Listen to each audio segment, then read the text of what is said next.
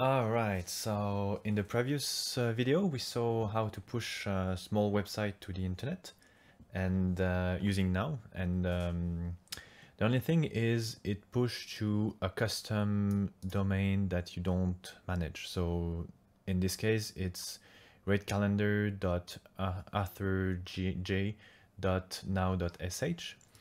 Basically it's your project name, username, .now.sh, and you may want to push to your own custom domain. So it's very easy using Now to just set up everything so you can use your own domain, whether it's for just branding, referencing, or whatever. You can use Now very easily. So you keep the effectiveness of the deployment, the way that you don't have to manage servers yourself, and you add your own custom domain. So if you want to manage mail servers and stuff, you can still do it later on, and I'll show you in the next step actually. So I'm here in my red calendar, and what I will do is I will just add a new domain. So in my case, I just bought a domain here, and it looks like there are lots of suggestions related to World of Warcraft. Classic looks to be huge, so I just bought the domain, and we'll see if there are other projects that I'm doing, and we'll put everything there. So what I'll do is I'll just say, for instance, calendar, so it's classictools.com. So in this case, I'm using a subdomain because I plan to use more than one project using this domain, but you don't have to if you just want to go straight up to the route or your main domain. You can do it. There's no need to do it. So in my case, I will add it. So I've already done the configuration, so it's not going to be too bad.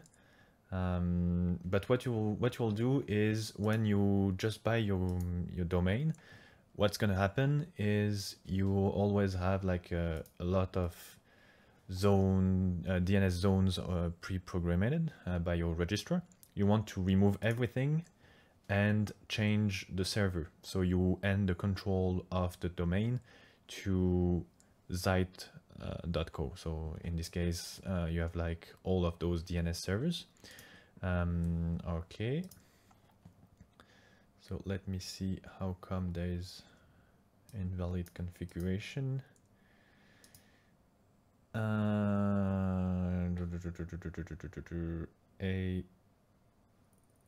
site.co. Okay, so it's different ones. Okay, so I'll just grab those. So A is good. So it's very good. So we'll see how those works. So actually, I'm just gonna copy paste this to a notepad. You can see here, and I'm gonna use those. All right, so A, B, C, and F. Apply configuration. Okay, so okay, I've already done the deployment. I used configuration from a different domain. It doesn't really matter. So this way you'll see how it works when you change it. So now what we have to do is wait, because the propagation of the DNS service can take in between 3 minutes to 48 hours. So, and it's over there. It's really weird when it's like 48 hours. In my case, it usually takes about 5 minutes. So I'll just start a timer, and we'll see how long it takes. And of course, I'm gonna jump cut that.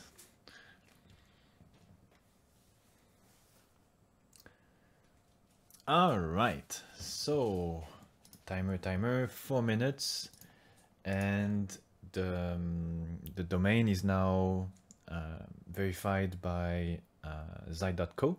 So it means we can use it in all of our projects. So it works for all of the domain classicwowtools.com in this case, but we've attributed the subdomain calendar to this specific project. So if next week I want to use a different subdomain, all of this configuration will be already done. I just have to assign a different subdomain to that project. All right, so now we can see something very, very interesting is the way that we push. So if I look here, we have our own classic WoW tool, our own custom domain, sorry. So in this case, I have a slight different thing, so I'm gonna just push this to production. So we are actually okay on the right branch. Okay, so now what we'll see is a very, very interesting concept is the ability to deploy either to production or to test things out to an intermediary server. So it would be a staging server in this case. So let's say I want to change this title and I want to call it raid scheduler. Okay, what I can do is I can just do the same that we did in the previous video. So we can just say now it will sync my file, send it to Zai.co backend, build the project and deploy what I just said, send, and we'll see here, it's ready. I can visit it here on the .now.sh domain, and this URL that we had before is going to track always the latest deployment. So if you want to send to your friends something that you tried and stuff, but you don't want to push to production yet, you can use it in this manner. If I look at my classic WoW tool and I refresh, I'm still on my previous version.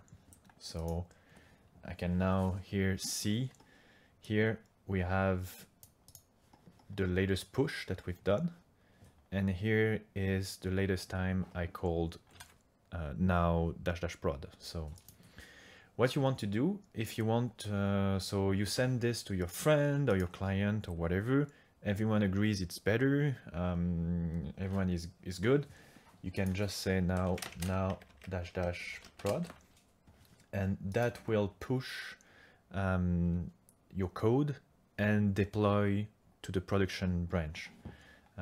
So your custom domain will have that specific push. So now if I refresh, I now have red schedule.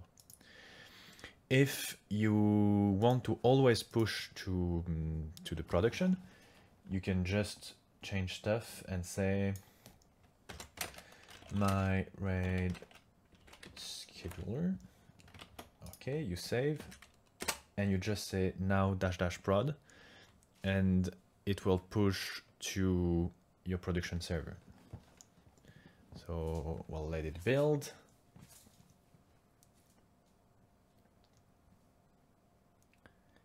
Building.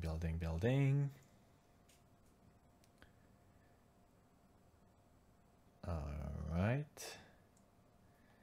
It is now ready, and you can see here it's pushed to calendar.classicwowtools.com and also redcalendar.arthurj.now.sh. So here it is deployed to my custom domain, and yeah, very, very straightforward.